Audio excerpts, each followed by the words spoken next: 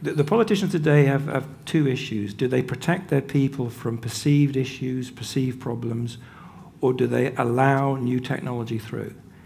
The problem for a politician is if he gets it wrong and he puts his population at risk, that's a catastrophe.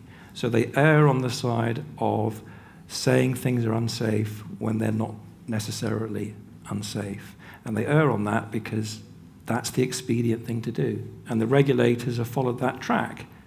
And that's why I make the point. Regulation is not purely science. There's a lot of art in it. And it's very, very expedient. Is it politically expedient to stop glyphosate being on sale in the European Union? France and Germany have elections next year. What do you think is going to be the answer?